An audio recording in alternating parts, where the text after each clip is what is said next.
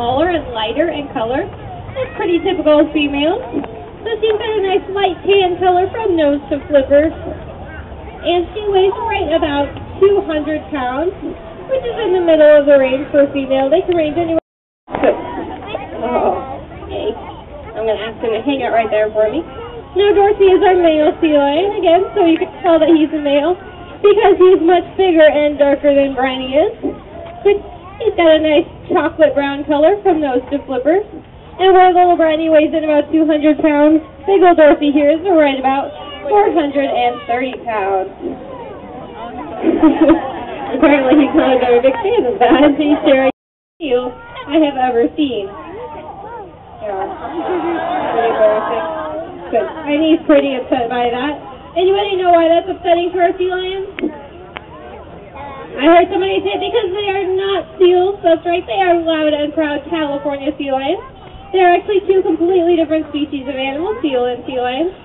So while we have them out here, we'll go ahead and point out some surefire ways to tell the difference between the two. Target. The first difference right here on the side of their head. They have something sticking out right behind their eye. What is that? Ear. That is their ear, that's right. Good. Sea lions have that seals don't. You and I will have it too. It's called an external ear flap. This part of your ear, that's your external ear flap. If you take that rolled up into like a taco shape, good, that's what our sea lions have. It's a little bit different than yours, but it's the same thing. Another difference is that sea lions have these nice big flippers. Good. So they're going to use those front flippers to prop themselves up. You can see they've got their head and chest above the ground, standing up. And then they can actually rotate those back flippers under their body and walk on all fours. Good. They're actually pretty agile on land and even make pretty good climbers because they've got those nice big flippers. Now, seals have much shorter flippers, so they're not going to be able to do this. Briny back there doing her strut, showing you how she can walk on all fours. Good. Now, we don't have seals here to show you what it looks like when they come out on land, but our sea lions have actually been working on a seal impersonation. It was really hard to train. They've been working really hard, but you want to see the progress they've made? Yeah. All right, so here it is, our world-famous seal impersonation on the count of 3. 3, 2, 1. Good. All right, seals do move around a little bit more than that. So that's pretty much what they're going to look like when they come out on land. Now when our sea lions get in the water, good. If you can see them right now, those of you at the upper deck might be able to tell, our sea lions are using those front flippers and moving them down, up and down, in kind of a flying motion, a lot like we swim. Those backs kind of drag behind. Maybe they do a little bit of steering. This is the exact opposite of what a seal is going to do. Briny's showing you just how fast our sea lions can go. Seals are going to use those back flippers to actually push themselves through, and their front flippers are used more for steering. Now the last difference, and any of you that have ever been out to the California coast probably know it, but maybe Dorsey can tell us what it is.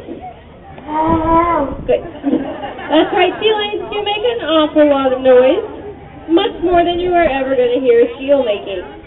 So what kind of animals do we have here? Sea lions. Sea lions, that's right. Hopefully nobody else will call them seals.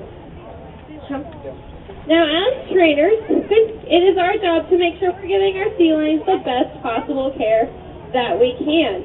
And that involves a lot of things. We do have 2 full-time vets on staff that do make exhibit calls, and they can be here at a moment's notice.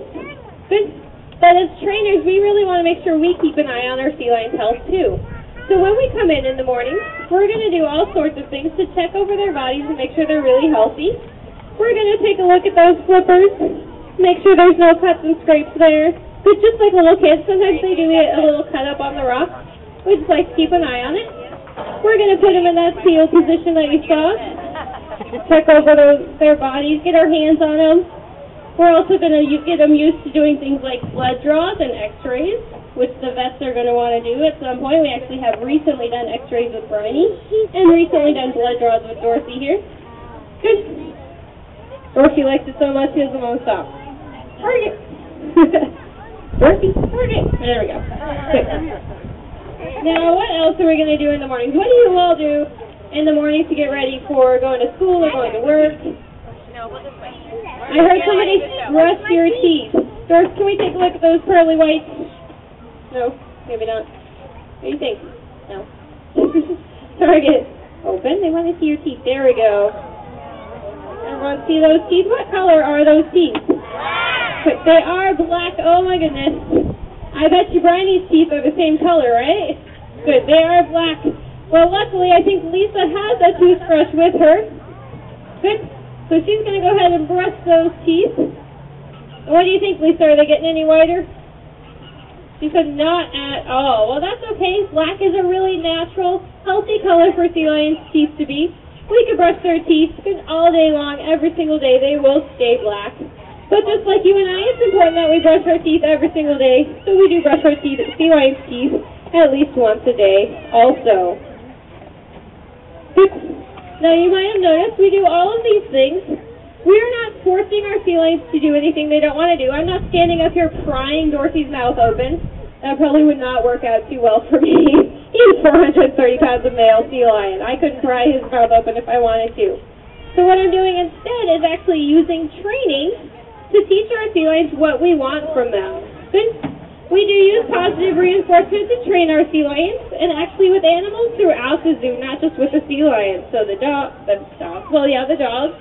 bears also work good on cats and dogs. But don't worry if you don't have cats and dogs at home. You can also use it on your spouse, your children, your co-workers, your roommates. Yeah, it's pretty simple. All we do is anytime our sea lions do something we like, we reinforce it with their favorite thing in the entire world. What do y'all think that is? Fish. Somebody's way ahead of me. That's right, we do use fish. Now I recommend when you train your family members, don't use fish. You can use chocolate or money, but our sea lions don't like chocolate. Good. And they don't have bank accounts, right? Or good, no, they don't. So we do use fish as or killer whales in the school. So our sea lions aren't having to run away from predators, things they would be doing out in the ocean to get exercise. So we like to make sure that we can use our training to get them a little bit of exercise here at the zoo. For instance, Lisa just threw a ball in for Bryony. Hopefully Bryony will go get that ball for her, get her heart rate going, using those front flippers to pull herself through the water. Getting moving. It's especially great for Bryony because she's a little bit older. Anything we can do in the water with her to put less stress on her joints but still getting that exercise is great for her to do. And hopefully she will get that ball right back to Lisa. As she blows her whistle, you'll know Bryony did it correctly. There she goes. Great job, Bryony. But Dorothy doesn't get to miss out on the fun. We like to do exercise with him as well. We can do things on land. Just do a little bit of calisthenics. Good. Or we can also do things with him in the water. Things that actually stimulate what he would be doing out there in the ocean, like hunting for fish. Now, I guarantee you in the ocean he would not be hunting for neon rings. But here at the zoo, we like to use those rings to stimulate fish, and he's going to use a lot of the same behaviors that he would be using in the ocean, like those powerful front flippers to pull himself through, his really sensitive whiskers to find those rings, those teeth to grasp onto the rings just like he would fish, and he brought them right back to me. Nice job, buddy. Yeah. So you can see how our sea lions are really getting some exercise here at the zoo too. Good. They're exercising their muscles as well as their brains. They're having to think about what we're asking them to do, because it's important to exercise your brain too, as well as your muscles. And we use our training to make sure all of this is happening. Now our sea lions here are nice and healthy, but sea lions out in the ocean are pretty healthy also. On the last count, there were about 250,000 of them out there. Now that's California sea lions. Good, that's a really nice healthy number. The California sea lions out there. There are actually 6 species of sea lion out there. And you can find them almost all over the world, including South America, New Zealand, and Australia. And up until about the 1940s, there were actually 7 species of sea lion out there. Good. I know, guys. It's pretty upsetting. In the 1940s, we believe we saw the last ever Japanese sea lion. And in the 1970s, they were officially declared extinct due to things like pollution and overfishing. I know, North. Nobody likes pollution. Good. And you might all be saying, well, we live here in Oklahoma. Even if we pollute here, that's not going to affect the sea lion out in the ocean, right? Right? Is that right, George? No. Yeah? No. Good. He says that's not right. All waterways are connected. Good. So everything...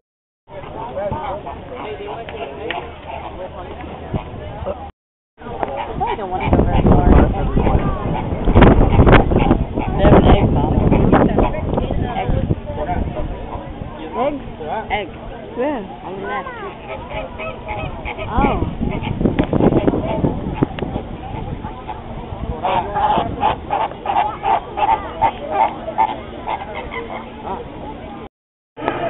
It's doing video. Okay. Walk.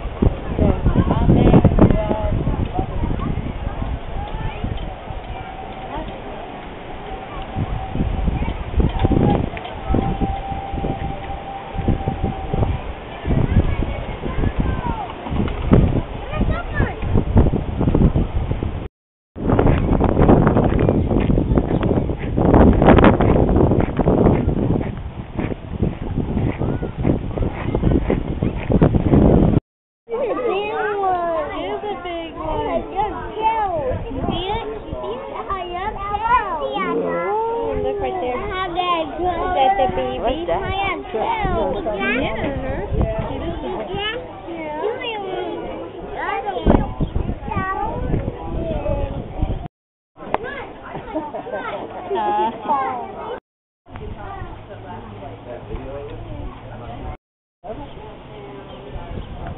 Yan.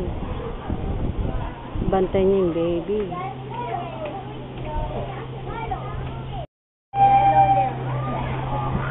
Sunod. Taas.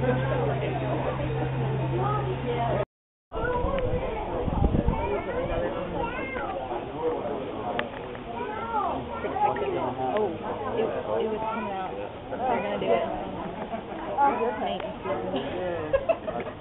Very excited.